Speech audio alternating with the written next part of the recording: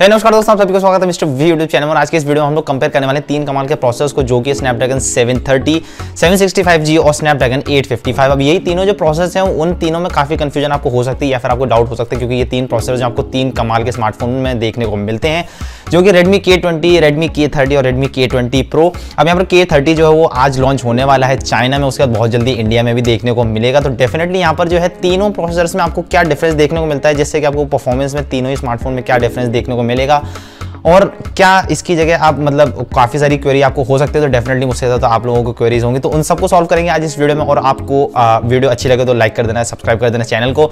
और शुरुआत करते वीडियो को, मेरा नाम है भानु प्रताप और मिस्टर वी यूट्यूब चैनल देख रहे हैं आप। तो यहाँ पर सबसे पहले फैब्रिकेशन टेक्नोलॉजी की बात करते हैं, तो यहाँ पर जो है स्नैपड्रैगन 855 और स्नैपड्रैगन 765G दोनों ही आपको 7 नैनोमीटर की फैब्रिकेशन में देखने को मिलते हैं। लेकिन यहाँ पर थोड़ा सा डिफरेंस है, वो डिफरेंस ये है कि आपको स्नैपड्रैगन 765G में EUV बेस्ड 7 नैनोमीटर प्रोसेस देखने को मिलता है, जो कि काफ़ी पावर एफिशिएंट है अगर हम इसे कंपेयर करते हैं 7 नैनोमीटर के LPP या फिर नॉर्मल वाली फैब्रिकेशन से। वहीं अगर हम बात करें स्नैपड्रैगन के 730 की, जो कि यहाँ पर जो है Redmi K20 में आपको देखने को मिलता है, तो उस प्रोसेसर में आपको 8 नैनोमीटर की फैब्रिकेशन देखने को मिलती है। अब यहाँ पर देखा जाए तो मिड रेंज या फिर अपर मिड रेंज, जहाँ जिस प्राइस सेगमेंट में आपको K20 देखने को मिलता है, वहाँ पर 8 नैनोमीटर की फैब्रिकेशन भी काफ़ी कमाल की है। लेकिन अगर हम इन दोनों प्रोसेसर से कंपेयर करते हैं तो यहाँ पर ही बिल्कुल अलग ही आउटडेटेड सा लगता है। लेकिन सबसे बेस्ट फैब्रिकेशन जो है वो आपको देखने को मिलती है Redmi K30 के स्नैपड्रैगन 765G प्रोसेसर में। वहाँ पर हालांकि ये पहली बार ही हुआ है कि स्नैपड्रैगन 700 सीरीज का कोई प्रोसेसर है उसमें आपको जो फैब्रिकेशन टेक्नोलॉजी है वो स्नैपड्रैगन 800 सीरीज के प्रोसेसर से अच्छी देखने को मिल रही है। तो यहाँ पर जो पावर एफिशिएंसी है वो आपको सबसे बेहतरीन स्नैपड्रैगन 765G में देखने को मिलेगी। यहाँ पर हम CPU के कोर्स क्लॉक स्पीड की बात करें तो यहाँ पर तीनों ही प्रोसेसर आपको ऑक्टा कोर देखने को मिलते हैं, यानी 8 कोर्स इन सब में आपको देखने को मिलेगा। 64 बिट का आर्किटेक्चर है। यहाँ पर जो 8 कोर्स हैं वो यहाँ पर थोड़े थोड़े डिफरेंट तरीके से डिस्ट्रीब्यूट किए गए हैं। यहाँ पर सबसे पहले हम स्नैपड्रैगन 730 की बात करते हैं। यहाँ पर स्नैपड्रैगन 730 जो है उसमें आपको जो है दो पार्ट्स में जो है 8 कोर्स को डिवाइड किया गया है। जो पहला पार्ट है उसमें आपको 2 कोर्स देखने को मिलते हैं कॉर्टेक्स के A76 बेस्ड आर्किटेक्चर, जिसमें जो क्लॉक स्पीड है वो आपको देखने को मिलती है 2.2 गीगाहर्ट्ज की। वहीं जो सेकंड जो पार्ट है उसमें आपको बाकी के 6 कोर्स देखने को मिलते हैं, जो कि बेस्ड है कॉर्टेक्स के A55 बेस्ड आर्किटेक्चर पर। जो क्लॉक स्पीड है वो आपको देखने को मिलती है 1.8 गीगाहर्ट्ज की। अब हम बात करते हैं यहाँ पर स्नैपड्रैगन 765G की। तो यहाँ पर जो 8 कोर्स हैं वो 3 पार्ट्स में डिवाइड किए गए। जो पहला पार्ट है उसमें आपको 1 कोर देखने को मिलता है स्नैप कॉर्टेक्स के A76 बेस्ड आर्किटेक्चर पर। जो क्लॉक स्पीड है वो आपको देखने को मिलती है 2.4 गीगाहर्ट्ज की। जो सेकंड पार्ट है उसमें आपको एक और कोर देखने को मिलता है, जिसमें कि आपको कॉर्टेक्स के A76 बेस्ड टेक्नोलॉजी देखने को मिलेगी और जो क्लॉक स्पीड होगी वो होगी 2.2 गीगाहर्ट्ज की। और जो लास्ट में आपको जो पार्ट देखने को मिलता है उसमें आपको बाकी के 6 कोर्स देखने को मिलते हैं कॉर्टेक्स के A55 बेस्ड आर्किटेक्चर पर, और जो क्लॉक स्पीड है उसकी वो होगी 1.8 गीगाहर्ट्ज की। यहाँ पर 855 की बात करें तो यहाँ पर 855 में आपको 3 पार्ट्स में डिवाइड किए गए हैं 8 कोर्स को। तो जो पहला पार्ट है उसमें आपको एक कोर देखने को मिलता है प्राइम कोर, जो कि कॉर्टेक्स के A76 बेस्ड आर्किटेक्चर पर है, और जो क्लॉक स्पीड है वो है 2.84 गीगाहर्ट्ज की, जो कि काफ़ी ज़्यादा है।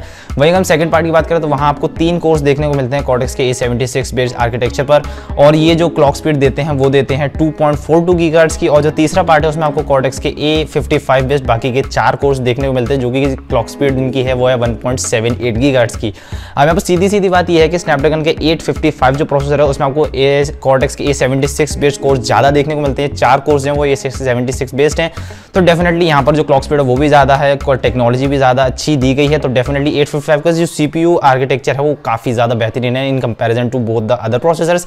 लेकिन यहाँ पर स्नैपड्रैगन का 765G जो है उसमें आपको 3 पार्ट्स में डिवाइड देखने को मिलता है। तो डेफिनेटली यहाँ पर अलग अलग जो है पार्ट्स में पावर जो है वो डिवाइड हो जाएगी, तो डेफिनेटली यहाँ पर वर्कलोड कम पड़ेगा। तो स्नैपड्रैगन 675GB जो है वो काफ़ी ज़्यादा अच्छा परफॉर्म करेगा।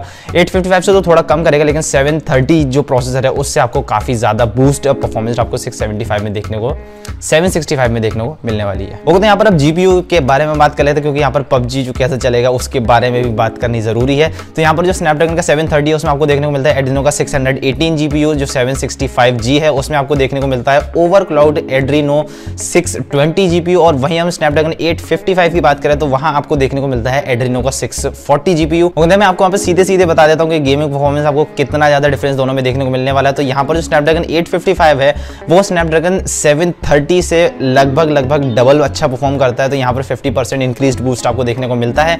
वहीं जो स्नैपड्रैगन का 765G का ओवरक्लॉक्ड प्रोसेसर है वो आपको लगभग 18% बेटर परफॉर्मेंस देता है गेमिंग में स्नैपड्रैगन 730 से। तो यहाँ पर सीधी सीधी बात यह है कि सबसे मतलब लो पावर्ड गेमिंग आपको स्नैपड्रैगन 730 में देखने को मिलेगी। उसके बाद आपको जो स्नैपड्रैगन 765G प्रोसेसर आता है, उसके बाद आपको स्नैपड्रैगन 855 जो सबसे अच्छी गेमिंग परफॉर्मेंस इस कंपैरिजन में सबसे बड़ी आपको देने वाला है।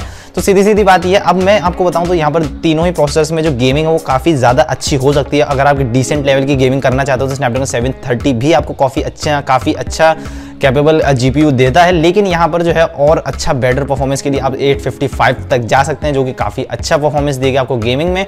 लेकिन स्नैपड्रैगन 765G जो है मेरे हिसाब से काफ़ी अच्छा ऑप्शन रहेगा अगर आप गेमिंग करेंगे तो, क्योंकि वो जो है आपके लिए बहुत मोर देन सफिशिएंट है गेमिंग के लिए भी। ओके, तो यहाँ पर अब हम बात कर लेते हैं बेंचमार्क स्कोर्स की। तो यहाँ पर मैं Antutu स्कोर्स के बारे में बात करूंगा। तो यहाँ पर जो है काफ़ी बड़ा डिफरेंस आपको देखने को मिलता है और मेरे हिसाब से जो परफॉर्मेंस आपको 855 में देखने को मिलेगी वो बहुत ही ज़्यादा बूस्टेड है और लगभग दुगनी परफॉर्मेंस आपको देखने को मिलती है अगर हम इससे सीधे कंपेयर करते हैं स्नैपड्रैगन के 730 से, और बीच में आपको स्नैपड्रैगन 765G परफॉर्मेंस जो प्रोसेसर है वो देखने को मिल जाता है। तो सीधी बात यह है कि सबसे पहले जो टॉप में परफॉर्मेंस में आता है वो आता है स्नैपड्रैगन 855, उसके बाद स्नैपड्रैगन 765G, उसके बाद स्नैपड्रैगन 730। लेकिन यहाँ पर जो है थोड़ी कनेक्टिविटी की बात भी कर ली जाए, क्योंकि यहाँ पर हम सोच रहे हैं कि जो स्नैपड्रैगन 765G है वो काफ़ी मतलब पीछे है स्नैपड्रैगन 855 से, लेकिन ऐसा नहीं है।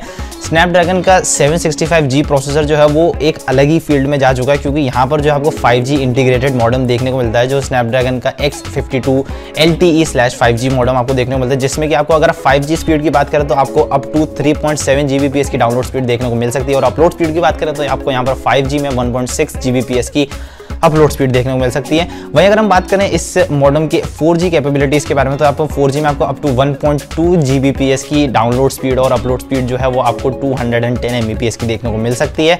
वहीं अगर हम बात करें स्नैपड्रैगन 855 की तो वो आपको इंटीग्रेटेड 5G मॉडेम उसमें देखने को नहीं मिलता है। तो यहाँ पर सीधी बात यह है कि आपको 4G से काम चलाना पड़ेगा, लेकिन अगर आप चाहते हैं 5G तो आपको उसके लिए एक एक्स्ट्रा अलग से मॉडेम लगाना पड़ेगा, जो कि क्वालकॉम के X50 या फिर X55 मॉडेम्स हैं, तो उसके लिए कंपैटिबल है। लेकिन यहाँ पर हम सिर्फ 4G के बारे में बात करेंगे, क्योंकि यहाँ पर इंटीग्रेटेड मॉडेम नहीं है। इंटीग्रेटेड मॉडेम जो आपको देखने को मिलता है स्नैपड्रैगन 855 में वो है X24 LTE मॉडेम, जिसकी अपलोड और डाउनलोड स्पीड है 316 Mbps और 2 Gbps रेस्पेक्टिवली। तो यहाँ पर जो है काफ़ी आपको अलग डिफरेंस देखने को मिलता है। हालांकि 4G स्पीड की बात करें तो यहाँ पर स्नैपड्रैगन 765 जो काफ़ी अच्छा काम कर रहा है और 855 भी काफ़ी अच्छा है, लेकिन यहाँ पर 5G कैपेबिलिटीज़ में दोनों ही प्रोसेसर जो कि स्नैपड्रैगन 730 और 855 में दोनों ही लैग करते हैं। यहाँ पर 730 की कनेक्टिविटी परफॉर्मेंस की बात करूँ तो यहाँ पर कोई ज़्यादा अच्छा स्कोर नहीं है, लेकिन हालांकि ये आपके लिए काफ़ी ज़्यादा सफिशिएंट है।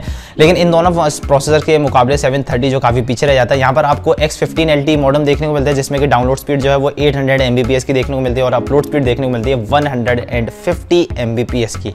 तो ये था वो कंपैरिजन तीनों ही स्मार्टफोन प्रोसेसर्स का। आई होप इससे आपको काफ़ी ज़्यादा क्लैरिटी देखने को मिलेगी, आपके डिसीजन में ये हेल्प करेगी वीडियो। तो डेफिनेटली वीडियो को लाइक तो कर ही देना। हालांकि मैं अपने पर्सनल ओपिनियन के बारे में बात करूं तो यहाँ पर स्नैपड्रैगन का 765G प्रोसेसर है वो ज़्यादा अच्छा रहेगा, बेटर रहेगा अगर हम बात करें, क्योंकि यहाँ पर जो स्नैपड्रैगन 855 जो प्रोसेसर है वो थोड़ा महंगा भी मिलेगा और साथ ही साथ यहाँ पर जो परफॉर्मेंस इसमें आपको 5G कैपेबिलिटीज़ देखने को नहीं मिलती हैं। हालांकि जो गेमिंग वगैरह है वो आपको स्नैपड्रैगन के 765G में भी काफ़ी अच्छी देखने को मिल जाती है, आपको उससे भी निराशा नहीं होगी। साथ ही साथ आपको 5G कैपेबिलिटी भी देखने को मिलेगी। तो ये एक जो 5G प्रूफ स्मार्टफोन हो जाएगा, यानी फ्यूचर में भी आप उसे यूज़ कर पाएंगे इन केस अगर आपके पास 5G आ जाता है तो सेल्युलर नेटवर्क्स में।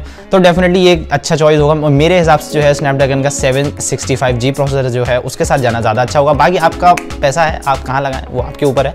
बस आज की वीडियो में इतना ही था। वीडियो आपको अच्छी लगेगी, लाइक कर देना, वीडियो को सब्सक्राइब कर दो, इस चैनल को। मुझसे पर्सनली बात करना चाहते हो तो नहीं, यहाँ पर जो है इंस्टाग्राम हैंडल आपको मेरा मिल जाएगा, वहाँ से जाकर आप मुझसे पर्सनली बात कर सकते हो, फॉलो कर सकते हो मुझे। और बस आज की वीडियो में इतना ही था। मैं मिलता हूं आपसे अगली वीडियो में, तब तक के लिए गुड बाय, अपना ख्याल रखिए।